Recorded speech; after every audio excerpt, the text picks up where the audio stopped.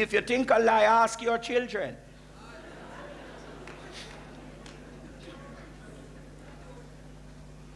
Most of the kids will tell us, because you have the authority. Because all you're after is your own way. Hello? It is because I don't like you to do it this way. You don't give a second thought, is there a better way to do it? The fact is, I don't like it this way, and it make me a kick up rumpus. Because I'm satisfying my, the issue with relationships in marriage. It's all about, come on, talk with me. It's all about, it's all about, it's all about. So therefore, God can't entrust you with authority. He's got to kill the me. He's got to get rid of the me. So he who has power without godly character will abuse. This is why Jesus gave the great commandment before he gave the great commission. Hallelujah. He gave the great commandment before he gave the great commission. What is the great commandment? In John 13:34, what did Jesus say? A new commandment I give unto you, that you love one another. First base. That's the new commandment. He says, that's what I want to drill in you, because I've come to establish the kingdom, and the kingdom of God is about love, because God is love. The heart of God is a heart of love. And so therefore God wants our hearts to be filled with love. He wants love to dominate. He wants love to control. He wants love to be the reason. Love must be that which determines what you do, why you do it, when you do it, how you do it. Everything must be governed by the principle of love. You want authority. You want to run the company. You want to be in charge. You want to be the supervisor. Why? Ask yourself why. What is my motive? But I can earn more money? God will not put you in that place because you're going to abuse it. And that's why you very often that a man becomes supervisor and he becomes manager and he begins to oppress the people. Are you still there? Because now all I'm concerned about is money. And I'm going to turn this company around. But what is he talking about? Economics. More money for the company, more money for me. Doesn't matter what happens to the people. Doesn't matter how many people we displace and how many we throw out, because the issue is about me. They will say that I turned this company around.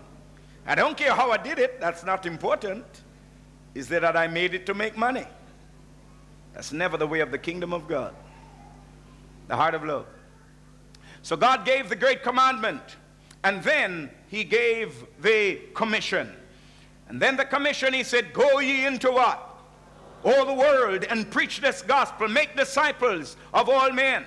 But in order to do that, he first had to give us his commandment. It is based, because you've got to see that it is based upon love. So when we talk about a spirit-controlled life, just give me another couple minutes on this. Let me bring it to a point where I can stick the pin and we pick it up. A spirit-controlled life is one where flesh is brought under control. You see? So that the flesh is relegated, meaning the self-life, where we relegate the self-life. And if you relegate the self-life, then that which will rise is others. Because self is no longer dominant. Self is no longer leading. So that our focus for living now will become other-centered rather than self-centered. And other-centered living is living by the principle of what? Love, because love seeks the best interest of others. That's it. Love is about others. So it's an other-centered life. So Christianity is about love. That's what Christianity is about. Love. That's what it is. And so for the believer, loving is not an option, it's not an obligation. It's not an option. Sorry, love is not an option, it's an obligation. The believer is obligated to love. The believer is called to love.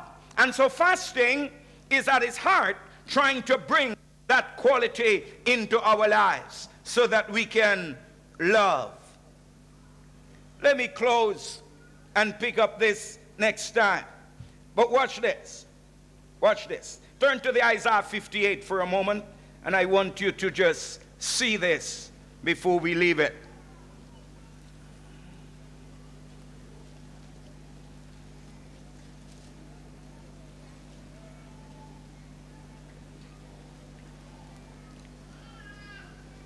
You see, it's all about love.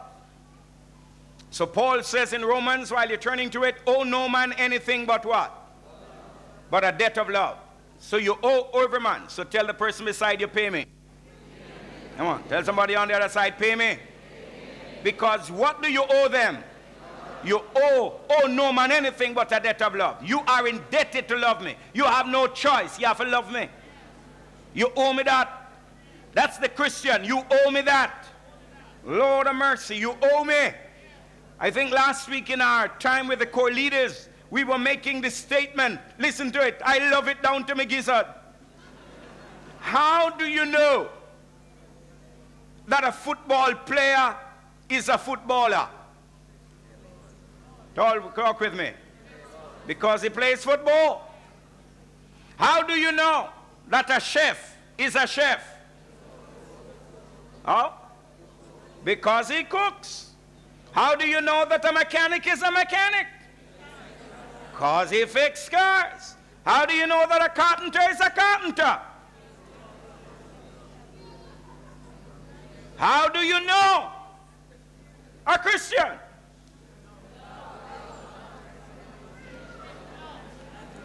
Because listen to Jesus. By football playing, you know he's a footballer. By cooking, he's a chef. By fixing cars, he's a mechanic. Jesus says, by this shall all men know that you are my disciples, if you have. So the Christian is known by his. So if there is no love, I never said, you know. So thou condemnest. So the question is, dost thou lovest? And if thou sayest that thou lovest, where is the evidence to support thy love? The hallmark of the Christian is the one who loves. So that everything the Christian does is one reason should make you do it. Love. What is behind your actions? When you act during the course of a day, how you treat people, why you do what you do always. Why did I just do that? Are you still there? What made me react that way? Anything that is not of love is not of God. We just missed it. Tell your neighbor you need a reorientation. Got to get back to the principle, beloved. Look at this in Isaiah 58. That you just see that that's what fasting, the first phase of fasting, that's what God wants to see happening in our lives. Because the control will come out at the end. But it must be based first. And you want to get the heart of love, because it's only the heart of love can be trusted with power under authority. Verse 6. Is not this the kind of fast that I have chosen? To loose the chains of injustice, untie the cords of the yoke, to set the oppressed free, and break every yoke? It's all talking about people. We already saw earlier in the teaching that every one of those things is about the issue of control. But equally, they are about the issue of control, but they are equally about what? Love. About people. Getting them free. breaking the yoke of bondage from off of them, undoing the cords of injustice. It's all other-centered. It is all making sure that the needs of the people are met and ensure that liberty comes. But watch this. Hey, verse 7. Hey! Verse 7. Hey! Is it not to share your food with the hungry, to provide the poor wanderer with shelter? When you see the naked, that you clothe him, and to not turn away from your own flesh, because thou shalt love the Lord thy God. And the second is like unto it, thou shalt love thy neighbor how? So the issue is love of God, love of neighbor, love of self. Three-pronged issue of life. It's all about love. Come on, somebody say with me, it's all about love. Tell somebody else it's all about love. Once more, it's all about love. Love of God. Come with me, love of God. Love of neighbor. Love of self. Once again, love of God. Love of neighbor. Love of self. Because if you don't love yourself, it's going to be difficult to love your neighbor. But you must love your neighbor as you love yourself. Do unto others, and therefore become other-centered. So notice, let's just finish that. So when you see the naked, you clothe him, and that you do not turn away from your own flesh. Notice the last part of verse 9. Then you will call, as fasting and outworking, the power of it. The Lord will answer. You will cry for help. But you notice you've got to be demonstrating the love. God will come and answer when love is flowing out of you, because it's your internal disposition.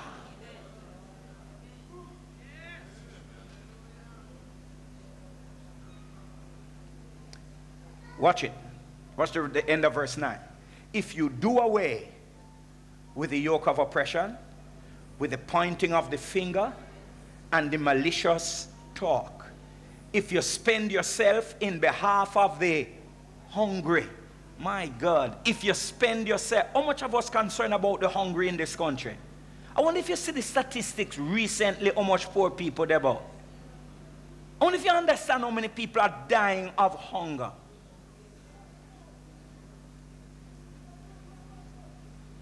I was driving through Greenwich Farm 2 days ago. Oh, I think my wife was with me. And coming up, and man, the thing just hit me. Everybody was begging.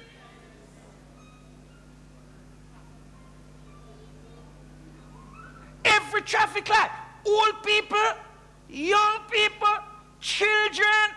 I said to myself, my goodness, we're becoming a nation of...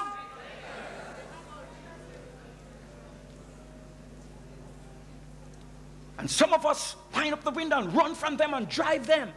But you better face it. Why you think he's out there? You think, if you think you're bad, you go out there. Come on, talk with me. Would you go there? Why you won't go there? So you think that they are there because they love it? Need drive them. But he says, if you spend yourself in behalf of the hungry, watch this, and satisfy the needs of the oppressed. It's all about love. So understand that the goal of fasting to create control is so that when you are in control, when you have the power, It enables you to love.